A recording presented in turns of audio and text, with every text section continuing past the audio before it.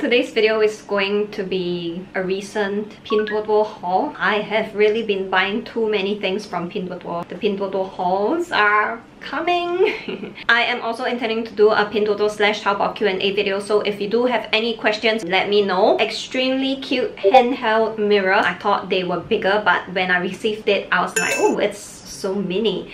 Here is a comparison. When you film up close or when you film a tutorial, sometimes the mirror gets too big and it sort of like blocks the camera. So if you use a smaller one, you can put it very close to your face and you can draw, for example, your eyeliner and it will not block the camera. You can also bring these out. These are really tiny. They can fit right into your pocket or fit right into your bag. This one has a handle. It is a little bit more fancy, a little bit more fun, I guess. Cushion from the brand Go Tails, one of my favorite Chinese makeup brands. The shade 601. The weird thing about this, or the interesting thing about this, is that it is a cushion with a powder. It is a pure white powder, so you can use this to either set or highlight. First impressions, I would say this cushion is pretty enjoyable. It gives a satin finish but more towards the dewy side, so if you have dry skin like me, it might be your next friend. Two brushes from the brand Fozo. I am extremely into dual fiber brushes and I just decided to go ahead and try out all the dual fiber brushes that they have in their shop, especially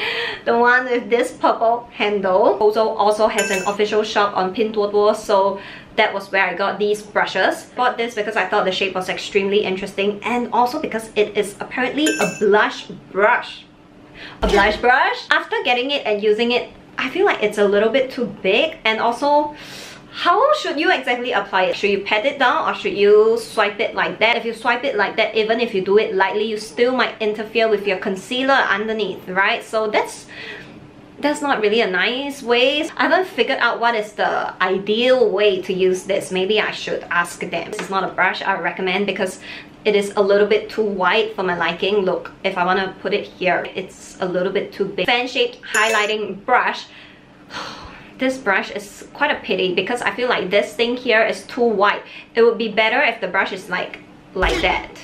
Extra angle over here actually decreases your accuracy when you apply highlighter. I would like if it was a little bit thinner. Two boxes of lashes. This one's the one that I have on today. You can't really tell because I have too much eyeliner on. It has a black band. This one is also extremely everyday, but it is less everyday than this one. But this one has a transparent band, so you do have to use a black lash glue. Use this in my 3CE autofocus shots. You can go have a look if you want to see how these lashes wear. It is a little bit longer and it has a little bit more volume than this. Between these two, I definitely would recommend this. Highlighter / blush from the brand CC, shade 03. It is actually a blush highlight duo. This one is the kind of shade where it will help to create fullness. I thought this one could be a blush shade, but when I got it and when I tried it out, nope. This highlight has a slight gold base with gold and pink micro glitter. It is what I am wearing on my brow bone today. It's more of an everyday highlight. I've always wanted to know how it feels like to have thick hair,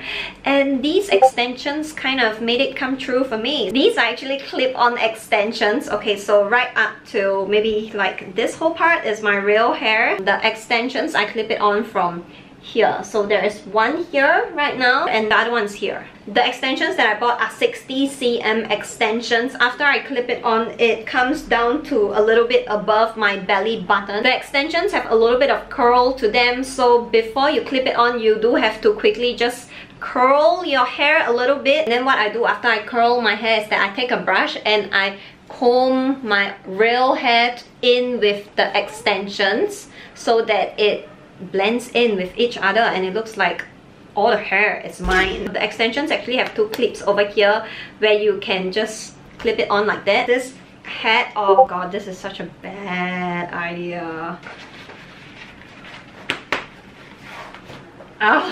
It is adjustable so that the wind will not blow your hat off, which is nice. There's also a button here so you can button it up. If you do not want that, you can just wear it like that, and it is this very cute hat.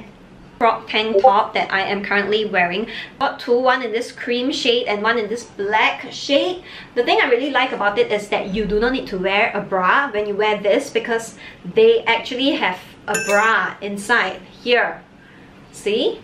And the inner part over here is actually a little bit stretchable so that it can fit onto your body nicely, so that this inner bra layer will not be flying around. And because the top and the bottom parts are separate, it makes it easy for you to iron the front as well. Black heart-shaped necklace. I actually bought this, but then I lost it. So I bought it again because I loved it too much. So this is actually the second one. Blue necklace, which has more of a Y2K vibe, which I am extremely into. It has a blue flower and some butterflies. I also bought these earrings, but I'm not wearing them today. It is this reflective beads kind of thing. I also bought this double layered fake pearl necklace, which I can't find at the moment, so you'll have to make do with a picture. I bought two of these 64 gig memory cards. They are SD cards. One is right here, one is currently in my camera in use right now as we speak. It's extremely cute. Mug is also one of my buys. I can't tell if this is a chicken or if this is a duck, so let me know down in the comments. Mini external hard drive. It claims to be 1 TB, but in actual fact, when I used it, it could only store a little over 960 gig of data. I'm happy with it. I just needed a place to store all my footage because there's too many. Extremely fancy gold fork.